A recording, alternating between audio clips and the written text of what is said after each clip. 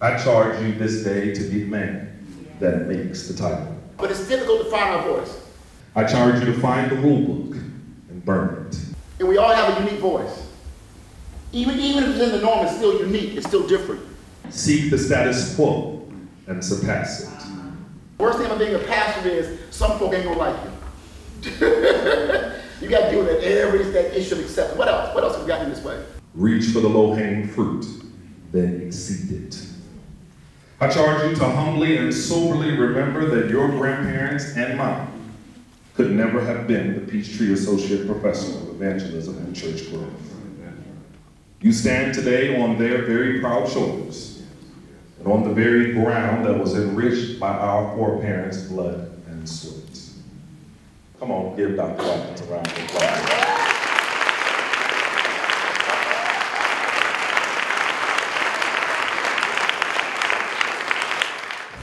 Let me start off with this scripture, Genesis chapter 1, verses 3 through 4. Then God said, "Let there be light," and there was light. And God saw the light was good, and God separated light from darkness. Because photo literally means light. Photography means writing with light. Isn't it interesting? The first thing God does is God gives us this thing called light. And so we're going to talk today just for a little while, being the church in the visual age, being the church in the visual age, using the light to shed a light. Well, for me, when I was teaching at Fuller Seminary in the early 2000s, I realized that we're moving into the visual age. And being in Hollywood and just being a consumer of film and a lover of photography, I realized there was a need to learn a new way to communicate. Because we're living in an age where people are using moving and still images via YouTube, Facebook, and then of course Instagram, and back in those days, MySpace. And I realized there was a need to learn this new language if we were going to effectively communicate with this next generation. And so I fully embraced it. This is the future church. This is the church. This is the future. And we have to decide, are we going to learn the language they're speaking? Do we love them enough to change in such a way that we can effectively share the gospel of Jesus Christ with this generation? We're living in the visual age. We're living in an age where the dominant form of communication is moving and still images. The average person spends 4 hours a day on their phone, tablet, or laptop engaging still and moving images. I went to see a movie entitled Inconvenient Truth, and it starred none other than Al Gore, you know, the former presidential candidate, who was once the most boring speaker in the world. And I saw in that movie Al Gore's ability to become one of the most interesting, exciting speakers in the world. I went to that movie knowing very little about global warming, but I left that movie riding my bike and committed to loving the planet because he so convincingly communicated with me. Then I realized that Nancy Duarte, she prepared that presentation for him. I bought her book, Slideology. I went down and took her course about communicating visually, and then I was sold and my journey began. And then, of course, went back to school to get a Master's of Fine Arts in Photography and Videography from Savannah College of Art and Design, and I committed myself to learning this language, to communicating in the visual age, so that we may use the light to share the light to change the world. Creator God, Redeemer God, Sustainer God, bless your servant and our colleague in ministry, Reverend Dr. Ralph Azu Watkins.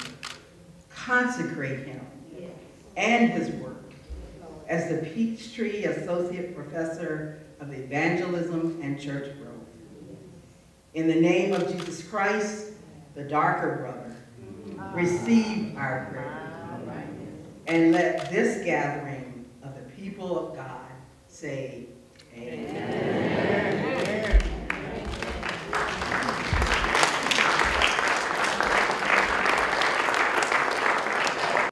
I think we're in a great place in the life of the church. The future of ministry, we are in good hands if we will embrace the change. We're living in a much different world. When I first started my first church, I had a beeper. And then I had a car phone that was attached to my actual car. And now, well, it's this trusty iPhone. The world has changed dramatically. But what God has blessed us with is these wonderful, powerful tools to communicate with. We have the ability to touch the world through Facebook and Instagram and YouTube and Twitter and the World Wide Web and mobile technology. And I'm super excited about the future. And I'm committed to preparing leaders to lead in this present age, to use these tools to shine light on injustice, but also to shed light on the ways God's moving in this world to make this world a more just place. So I think we're in a sound place. I think we at Columbia are committed to preparing leaders for the future. I know the church that I pastor, that's what we're doing. We're taking an historic church and we're making that church the church of the future while not forgetting its past. We're not writing a new book. We're simply writing the next chapter. We're drawing the next picture. We're painting the next portrait. We're taking the next snapshot. We're making the next movie. We're developing the next documentary. I think that's the future of ministry.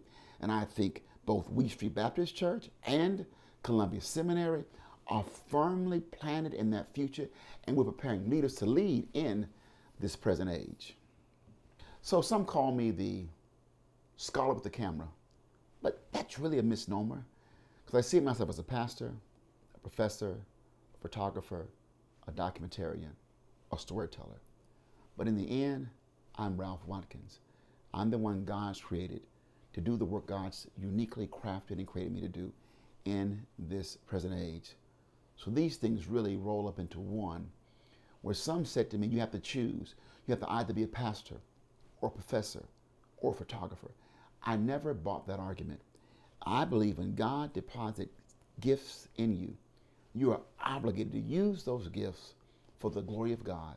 And I encourage you to not allow anybody to typecast you, to pigeonhole you, or to limit you. Honor what God has placed in you and be the very unique you that God has called you to be.